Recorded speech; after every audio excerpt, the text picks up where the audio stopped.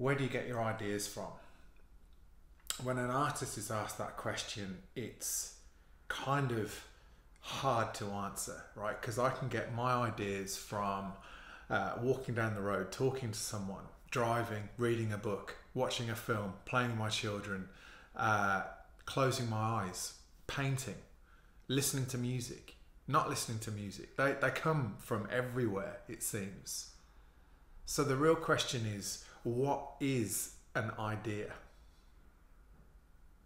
And an idea is something that is alive, that I think actually germinates within you. And somehow you hear something, you see something, and what it does is it holds up a mirror to that thing that you've been crystallizing all this time. So I'd like to reverse that question and really ask you, what ideas are alive in you at the moment? And just sit with that question. Actually, write it down. Get a journal if you don't have one. Write down at the top what ideas are alive in me at the moment, and just free write it and see what happens.